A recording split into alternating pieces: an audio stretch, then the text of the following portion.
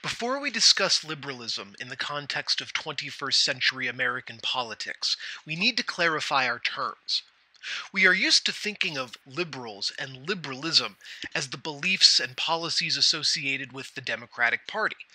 In broad terms, we can identify two related but distinct strains of American liberalism: the social liberalism we associate with universal civil rights and their extension to marginalized groups, and the economic liberalism associated with an expanded governmental role in economic regulation, labor relations, and the welfare state. This was the general meaning of liberal politics from the New Deal through the Civil Rights Movement, up until the conservative ascendants under Ronald Reagan turned the word liberal into a kind of insult. The long period of conservative dominance since 1980 turned the term into a political liability, which is part of the reason why the term progressive has come to replace liberal in many contexts. But we must first be clear that these definitions of liberalism are only applicable to the American context. We might call these subcategories of the much broader philosophical, economic, and political movement called liberalism. This current of thought emerged in Northwestern Europe in the course of the 18th century Enlightenment. Liberalism, in this sense, is a diverse and varied phenomenon. On the one hand, it was an insurgent political theory that agitated for freedom of thought, freedom of speech and association, and the freedom to trade. It prized the individual conscience above the traditional claims of church and crown. It fueled the rise of capitalism and a dynamic international culture of innovation. On the other hand, it justified stark economic and political inequality. It countenanced slavery and other forms of coerced labor, and it relentlessly battered down traditional institutions that stood in the way of organizing society to conform to the needs of capitalism. Consider John Locke, the English liberal pioneer who decisively influenced the American revolutionaries and the authors of the Declaration of Independence and the Constitution. Locke's theories of individual freedom and the absolute right to property animated the ideals of liberty that sustained years of revolutionary warfare against the British Empire. But Locke also accepted slavery as compatible with his theory of liberal freedom, and in fact helped write the first slave code for the Carolina colony. In the mid 20th century, the American political scientist Louis Hartz argued that what made American political culture unique was that the United States was the first republic founded on the principles of liberalism. The British colonies laid the foundations of their core political and economic order just as liberal ideas and practices were being articulated. Liberal ideas are the seedbed of American political thought, Hartz argued, and all of the trends and developments in American politics are rooted in that tradition. By contrast, liberalism in Europe and Latin America was a more militant movement, since in these cases liberals faced the entrenched hostility of religious institutions and absolutist governments. Hence, liberalism developed more revolutionary tendencies under conditions where it had to fight to establish itself. But in North America, Hart says, philosophical liberalism was taken for granted, so much so that Americans have internalized its ethic even if they've never heard of people like John Locke or Adam Smith. In America, we're all liberals, Democrat and Republican alike. That is, despite their differing agendas and interests, the political parties take for granted the fundamental rules of limited government, civil liberties, and the peaceful transition of power. Now, Hartz was writing at a time when it was common to argue that American politics was defined more by consensus than by conflict. In the era of post World War II prosperity, a high premium was placed on displays of national unity, based on political compromise and coalition building. While it is true that by some measures the middle decades of the 20th century in American politics were defined by high levels of national cohesion and political stability, this period was an aberration from a deeper historical pattern marked by conflict and acrimony. The consensus view ignores the extent to which American politics is intensely racialized, a source of persistent trends of hierarchical and domineering politics. It drastically plays down the history of class conflict and the stark, violent struggles between labor and capital that defined the period between the Civil War and the New Deal. Moreover, the present day radicalization of the Republican Party away from the norms and ideals of liberal democracy undermines the value of the consensus view as a means of explaining long term developments in the United States. But there is value to the argument that philosophical liberalism permeates the American political imagination. Unlike most of its peer countries, the United States has remained committed to the ideal of the so called free market economy and an anti statist suspicion of activist government. Though this persistence has many explanations, it is undeniable that the kind of folk liberalism that informs our political culture, with its absolute claims of individual liberty and the right to do what one wants, has helped to shape these outcomes. Finally, there is the contested concept of neoliberalism. The term gets thrown around a lot in contemporary debates. Neoliberalism refers to a new form of liberal economic and political practice that arose after World War II and is identified with the rise of conservative politics in Ronald Reagan's America and Margaret Thatcher's United Kingdom.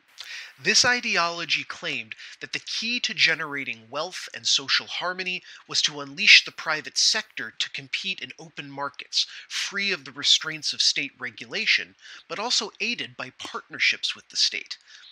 Following the collapse of the Soviet Union, neoliberalism was globalized and became the dominant ethos of aggressively expanding capitalist relations in Eurasia, Africa, East Asia, and Latin America.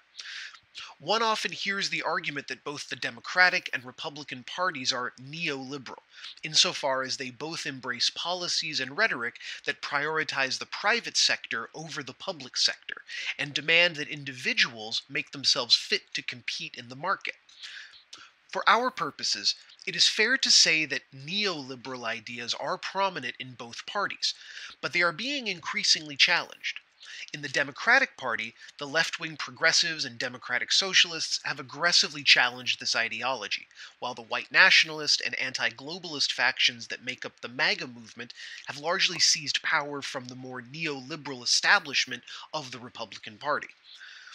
I know I've run the risk of being impossibly confusing here, but I want to point out that the complexities discussed are a reminder to think critically about these terms and the definitions that we so casually toss around in our politics. Now, our readings today are meant to orient us toward the core issues that animate that form of American liberalism we associate with the modern Democratic Party. We are starting with one of the last public speeches of the architect of modern American liberalism, President Franklin Delano Roosevelt. Roosevelt and his New Deal Democrats transformed the relationship between the citizen and the government. Sweeping reforms addressed banking, manufacturing, agriculture, labor unions, big business, and virtually every other distinct interest in the country. With Social Security and the minimum wage, the New Deal laid the foundations for the welfare state. In his last State of the Union address, Roosevelt took stock of the course of the Second World War and looked forward to the project of post-war reconstruction.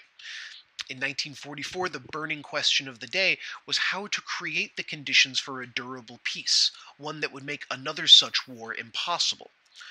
In this context, FDR spoke about extending the contours of the New Deal in order to achieve this stability.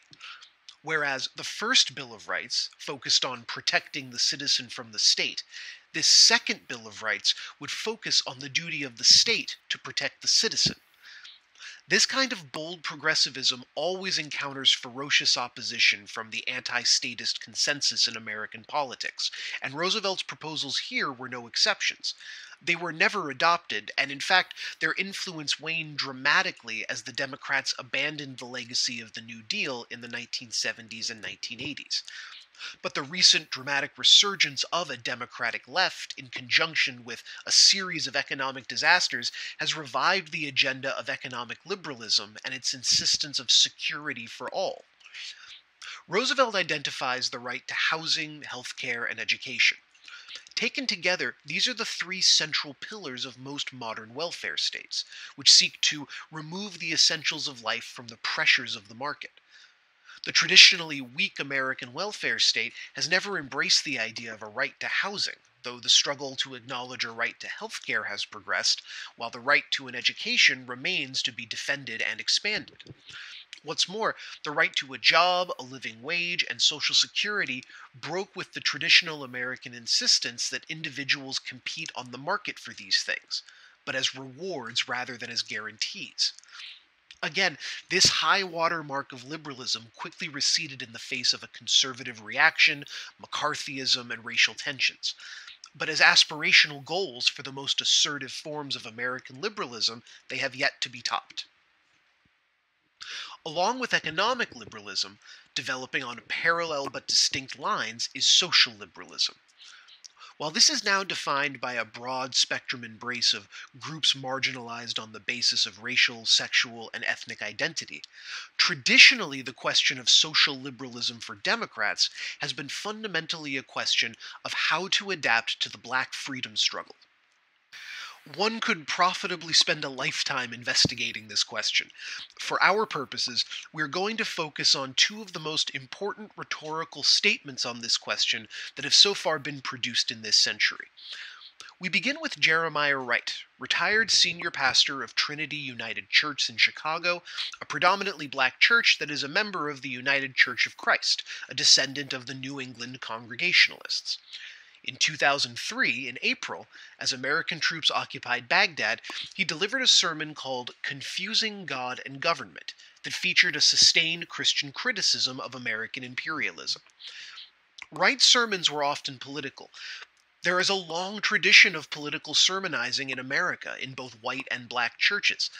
Despite the official secularism of the state, religious organizations have served as springboards for political organizing among both liberals and conservatives. In Wright's case, the political content of his sermons derives from traditions in the black church that go back to Reconstruction. Churches served as mobilizing points for a newly free people with no institutions of their own. The political importance of the church was confirmed by the imposition of Jim Crow, which forced Southern blacks from political life. Decades later, the network sustained by these Southern churches would provide the organizing structure for the civil rights movement. The inescapable reality of black political dispossession has produced a blunt and bracing critique of the American system expressed in a Christian idiom. In this sense, Wright expresses one version of a deeply rooted style of American politics. Call it the prophetic style. We might most closely associate this style of politics with Martin Luther King's campaign against Jim Crow. The tactics were democratic, participatory, and passive. The rhetoric was intensely religious in a way that blended biblical morality with American ideals. It demanded that people change their hearts as well as their institutions. This style of politics has been present from the founding of the colonies. It does not belong to liberals or conservatives and has been repeatedly deployed by both. But as we see in Wright's sermon, liberal and left-leaning prophetic politics relies on sustained criticisms of American empire and American hubris. It directly attacks the smug superiority often associated with the idea of American exceptionalism, and demands a reckoning with the crimes of our common past. This is not a style of politics that typically infiltrates the senior leadership of institutions like Congress and the presidency. To the extent that this style of politics is successful in mobilizing people to act, elected leaders may seek to work with these movements, a process that necessarily involves compromise. Consider the Democratic Party's absorption of the civil rights movement. This decision determined the next 50 years of American political development, as Democrats pledged to become the party that would implement the civil rights agenda. This move immediately created a cleavage within the movement, as advocates of compromise and advocates of militancy clashed over the question of how to wield power through the Democratic Party, or whether that was even possible at all. On the one hand, black voters are today an essential pillar of the Democratic base, and black officials are common in the party. But on the other hand, the political radicalism implicit in the civil rights movement, expressed in sermons like Wright's, was marginalized. That kind of stark moral urgency was not useful in winning elections, if for no other reason than that it easily alienated voters who were less than enthusiastic about the outcome of the civil rights revolution. So, in 2008, when Barack Obama was on the verge of becoming the first African American to win a major party's nomination for president, excerpts of Wright's sermon were publicized. In these excerpts, Wright is heard to say, "God damn America," in the sense that the country deserves God's judgment. This is an entirely unremarkable sentiment in American religious rhetoric, but in the context of a presidential election, it mattered that a black pastor said these things. The Obama campaign treated this as a very serious problem. Wright's sermon had been delivered in the context of the Iraq War, an invasion that many liberals like Wright viewed as an egregious criminal act, and that in 2008, one that still split the party severely between opponents and supporters of the war. For Obama to credibly present himself as a sober, temperate politician, he had to distance himself from Wright, but he had to do so without alienating the black voters who strongly identified with Wright's point of view and Obama's candidacy. This speech, "A More Perfect Union," was the response. Note that Obama leaned into the autobiographical themes of his campaign in this speech, identifying his own mixed-race heritage and cosmopolitan childhood as an embodiment of the agonized and complex history of American race relations. From there, he moves to his central theme of unity. The fantasy of national unity is one of the most durable fantasies in American life, in no small part because it has been a favorite theme of talented communicators like Barack Obama. Here, Obama claims that despite the conflicts that cut through American history, there is a deeper unity that makes progress possible. Eager to move away from Wright's insistence that the United States take account of the crimes it has committed, Obama appeals to this unity as he asks his listeners to instead have faith that change is possible. Here, Obama suggests that Wright's view implies a static society in which the harm of racism cannot really be overcome.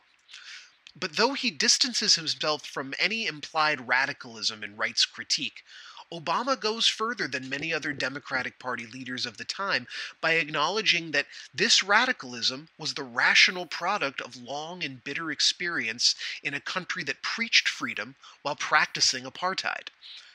This basic fact of American life has been historically obscured by a great many tactics. But at times this obscurity wanes and the unavoidable reality provokes a new response.